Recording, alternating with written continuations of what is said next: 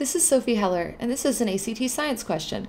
The question is asking us to calculate the percentage of single-striped snails that would be expected from matings within a population that has 100% wild-type snails. So if we look at these two tables, we see that in our first table, we're mating this X207 type snail. This is a snail with a special type of stripe with a wild-type snail. You're getting about 50% of the population has one stripe and 50% has no stripes. And table 2 is when you're mating X207 with X207. So we're just going to look at table 1.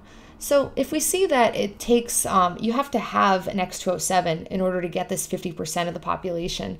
So it's safe to assume that wild type snails are not going to produce this special type of striped snail. So the X207 is the one with the single black stripe on their shells. So we'd assume that wild type snails are just going to produce wild type snails. So there's no reason to assume that there will be single striped snails. So it's probably going to just be 0. So you can't really say that it's half if half is what we got with X207. And these percentages are so specific and there's no way of arriving at them. So 0% is going to be the best guess because we don't know if this wild type is going to ever mutate into this X207.